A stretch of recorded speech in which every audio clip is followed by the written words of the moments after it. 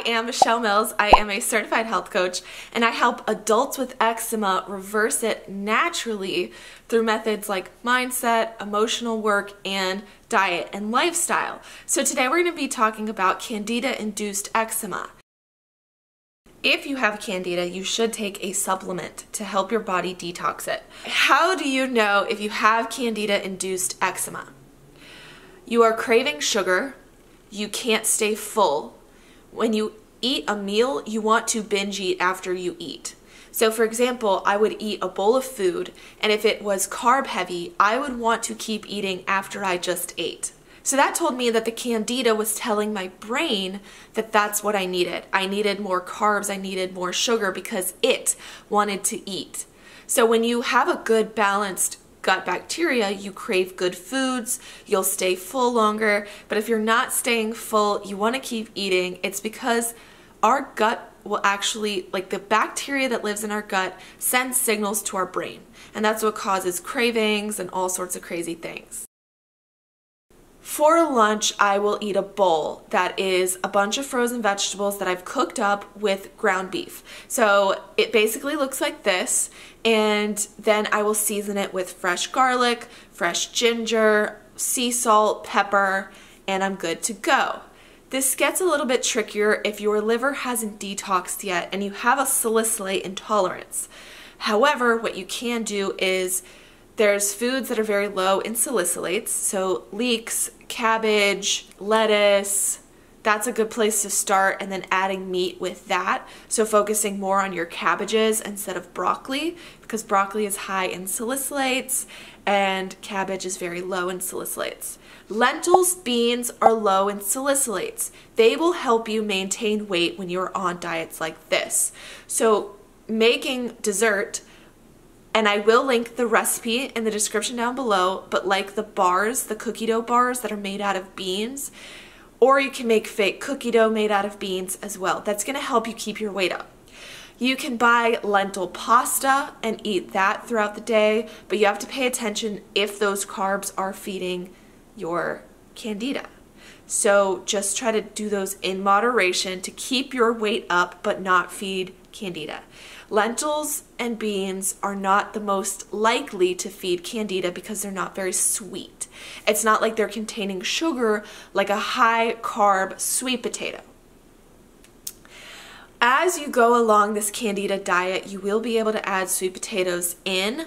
Like I said, they're good in fiber, which will clean out your colon of the Candida.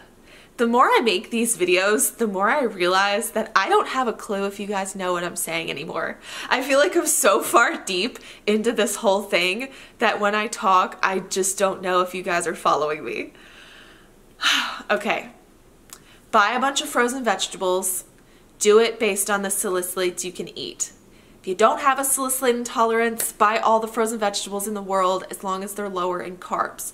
That being leafy greens, like I eat a lot of salad right now. Raw garlic is an incredible ingredient when you are trying to get rid of Candida. And I will chop raw garlic into most of my food, and I'll make these really big salads. The fiber in these leafy greens will help, again, eliminate the Candida that's died off. Okay, let's talk about cooking with tea, because I think that's really fun. Ginger can help you with Candida, so can Pau d'Arco tea. I will link those in the description down below. So you can steep these tea. So make some hot water, put it in a cup, a mug, and put in your tea bags. So I will put in 1 bag of rooibos tea, 1 bag of ginger tea, and I will steep that for about 15 minutes. When it's all steeped, I will take my cast iron pan and fill it with about 1/2 inch of tea. Then I'll start cooking down my frozen vegetables. Then I'm gonna add in the meat. So again, let me go over some meat that I've been eating. Free range organic turkey, ground turkey, grass-fed organic beef. I will eat wild caught fish. So if you're on a budget and you can't afford those types of things, you can afford sardines packed in water without salt. They're like $1.99. You can order them off the internet. I like the brand Wild Planet. So if you're on a budget, a small tuna, so skipjack tuna is a small tuna which won't contain mercury. That is a really great source of meat as well. So you can do tuna, salmon, sardines, you can do mussels, oysters, clams, crab, as long as you're not allergic, and add that to your meals. So sometimes I get a big packet of mussels and I'll throw in about a handful of mussels into my pan and I cook that up, and your food will not stick to the pan as long as you keep tea at least a little bit in there. So as you see, the tea will start to go away. So you want to make sure you put in enough that it's not going to stick, but you don't want to put in too much that it takes forever for the tea to evaporate. So when you see the food starting to stick and there's no liquid left, pour in more tea. So pour in a couple of tablespoons of tea to get the food to unstick from your pan. Things love to stick to cast iron, and nothing will stick to my cast iron pan if you keep liquid in your pan. Some really, really great teas when you have eczema to cook with are fennel. I'm trying red clover, rooibos. You want to make sure that your teas aren't caffeinated. You can do a ginger tea, a chamomile tea, fennel, like I said, pot de arco tea. These are some really good examples, and it gives your food so much flavor. If you cook with a ginger tea, you're automatically putting flavor into your bland vegetables. You can actually cook your lentils and your beans in tea. So steep a bunch of tea, pour it into a pan, cook your lentils or your lentil pasta with that. So when you cook lentil pasta, you do have to put in enough water to cook your lentil pasta. You can cook it completely with tea, adding more nutrients and flavor to your food. Okay, I have to break up this video because I swear you guys aren't following me. If you are, please comment and let me know that you can follow me through these videos. We're just going to tell a story real quick.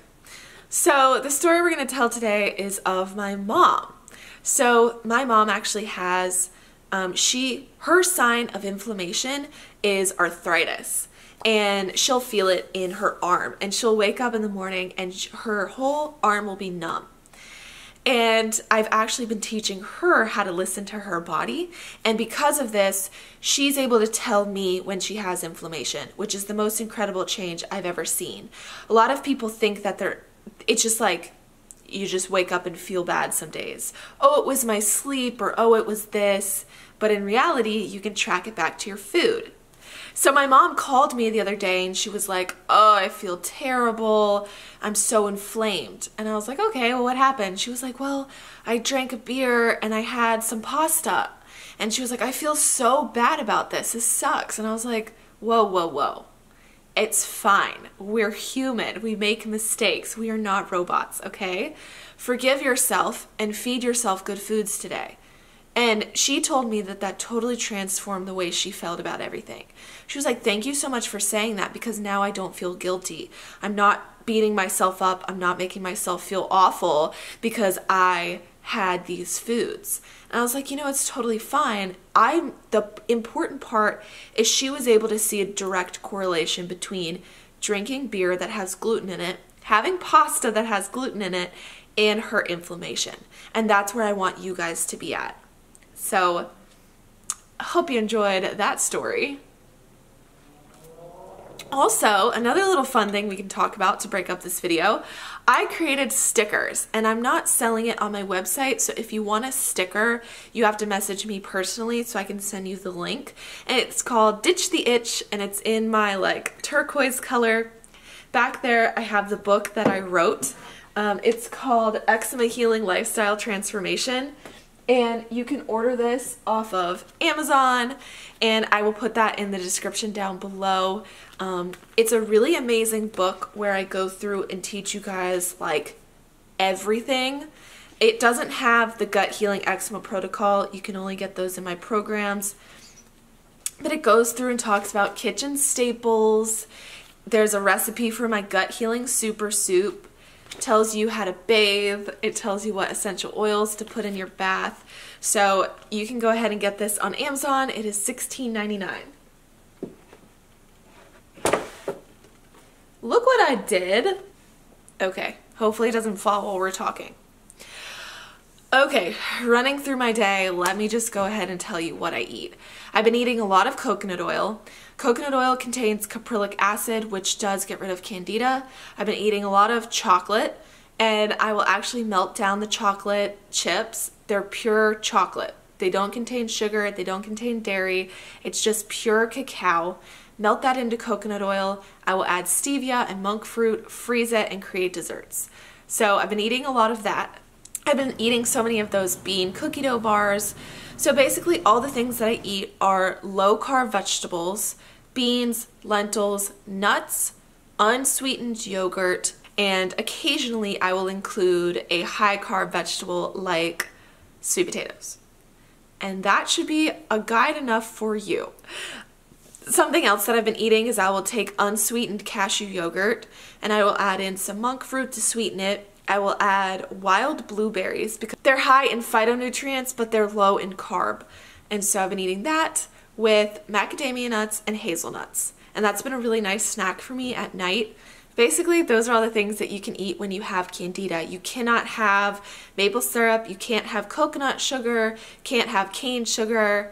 You cannot have any sweetener except monk fruit and stevia, making sure that you source those well. I will put those in the description down below. You guys have to go check that out because I've linked literally everything.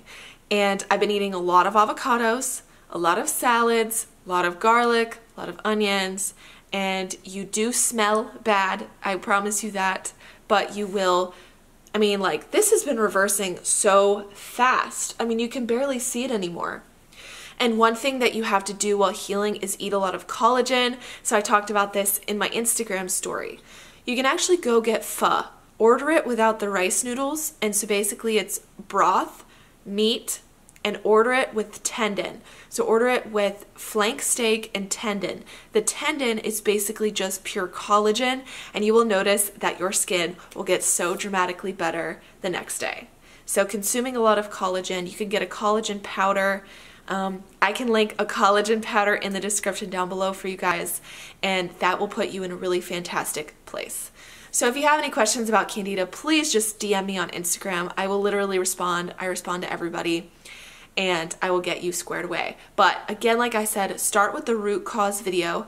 Figure out where your eczema is coming from. If it is candida, come back to this video, get some food inspiration, and go out there and make sure that you're eating enough food.